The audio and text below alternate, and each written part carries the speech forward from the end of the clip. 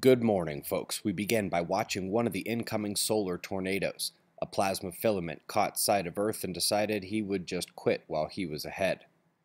Like a ram ready to lock horns, the filament arched up on its hind legs and jumped, plasma raining back down in the wake of the eruption.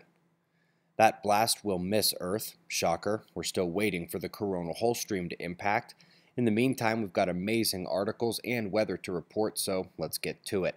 Starting at spaceweathernews.com, we're looking at the last day on our star and seeing a whole buffet full of nothing, a minor surface surge, but that was about it. The sun is quiet, and so is the solar flaring.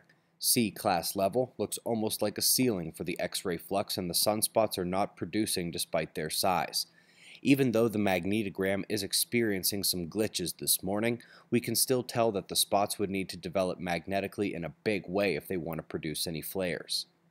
As for the solar wind, perhaps the experts overestimated this stream. If it had arrived yesterday, we'd be in storm conditions now, but the telemetry is calm and the delay in arrival means the stream won't be quite as bad as the experts predicted. Source of the stream is the coronal hole that has departed on the south while the northern coronal hole system faces Earth today. Remember, it's actually part of that same system of fields. How about this out of China? One of the best gigantic blue jets seen in a long time, with a little bit of the chain of arrows archetype flung into the mind. This is the upshoot of the global electric circuit that leads us into the next story. So, you are likely used to seeing our CME and electron precipitation animation, but there is a lot that happens between CME impact on Earth's magnetic field and the electrons that fire down and return currents to juice up the clouds and air. The Van Allen belts are a key interface for space energy, but they also house the excitement arena for those electrons. Not all or even most are forced down to Earth and are instead excited incredibly to levels that can last for days, weeks, or in the case of a 1991 storm, years. Interesting link.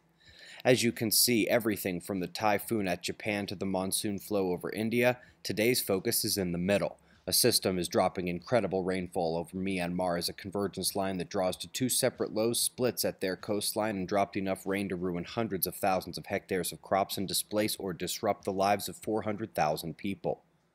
Louisiana is still struggling, but the flooding has extended north now to St. Louis and surrounding areas, and even further north they got the scary part of the convergence line. That would be a tornado not far outside Indianapolis. Wish I had better news here. Scattered and disconnected lows means each one wants to pull a moisture stream, but they're pretty much all trying to use the same on-ramp over Texas and the Gulf states. Flooding will continue. Well, folks, see anything up there that looks new to you? That's only half our sites, but this is where most of the important things are. Check them out if you haven't seen one of them. We've got the rest of the weather around the world, followed by shots of our star to close. It's 3:45 a.m. in the new Valley of the Sun. Eyes open, no fear. Be safe, everyone.